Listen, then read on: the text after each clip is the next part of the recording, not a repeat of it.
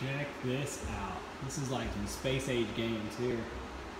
This is our mini splits, and we finally got them hooked up and working today. There's still some minor repairs that need to be done on some programming issues, but they are able to turn them on. Our HVAC guy just asked that we don't run them when we're not here because the issue is with the reservoirs want overflow. But look at this. It's all remote power, which I know that's not new, but turn it on, it lights up, tells you the temperature. Watch that. Oh yeah. Kicks on. Oh. 61's the lowest it'll go. But yeah, it turns on. It's super quiet. I have to convince myself that I can hear it. I mean, I've got a fan on behind me. It's a door fan. It's really loud, but this thing's really quiet. And I went outside and I checked the condensing unit, and it's super duper quiet too. So we've got this one above the doors, French doors, and the other one's over there. That's the only two for this whole downstairs. And those are the HVAC units that control this whole downstairs and upstairs convention. Just to look at the remote. Not sure what mode it is. Probably hot, first, cold. Not sure what swing is. I haven't played with it too much. It's got a sleep timer on it. Interesting. It's got a clock. Gotta have a clock. The light, if you don't like that, you can turn the light off so it's not that weird, just 61 up on the wall all the time. You adjust your temperature. You got a turbo mode. You got just fan mode.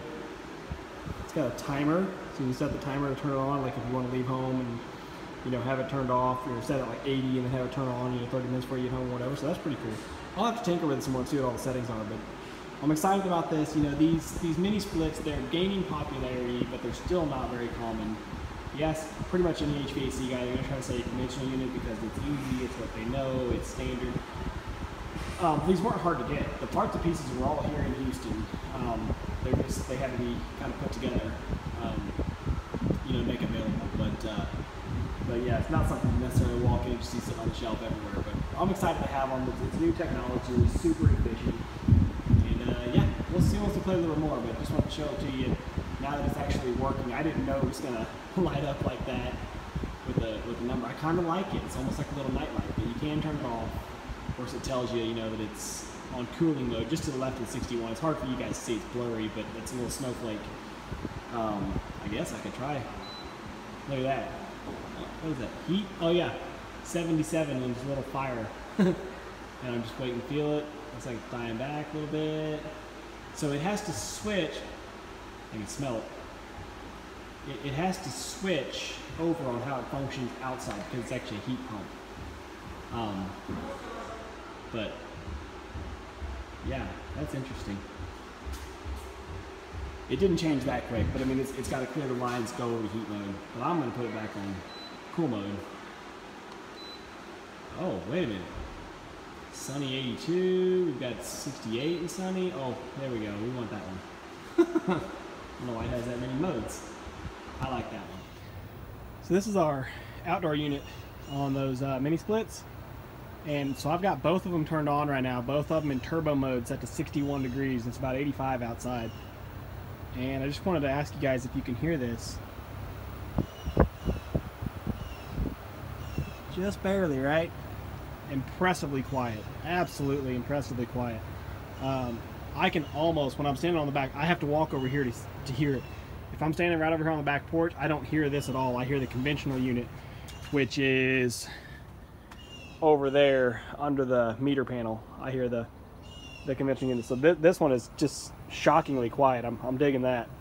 It's one of the things, being out here in the country, you kind of want things to be quiet so you can not hear racket. So I like that. Nice and quiet. But yeah, I'm out here today to do a little bit of plumbing, and so I figured since I'm here, I'll get these units kicked on. They are a little bit louder in turbo mode, but normally you won't be running them in turbo mode. I'm just trying to see if I can cool it off. So I still like it. Well, I guess the air conditioners are running.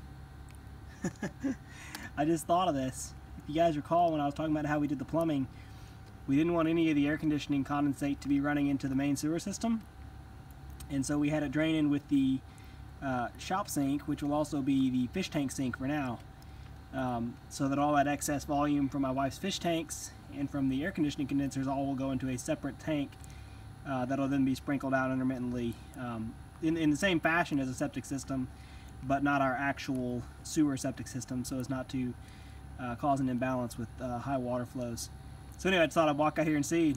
Looks like it's running. So our P-traps are all filled up, and all of our condensing units between the conventional unit and the 2 mini splits, they all run into this pipe through the internal plumbing, and it's dripping out of here on the ground. So like I said, we will eventually plumb in a tank, but for right now we just got it open-ended on the ground because I don't want to have a muddy mess out here forever.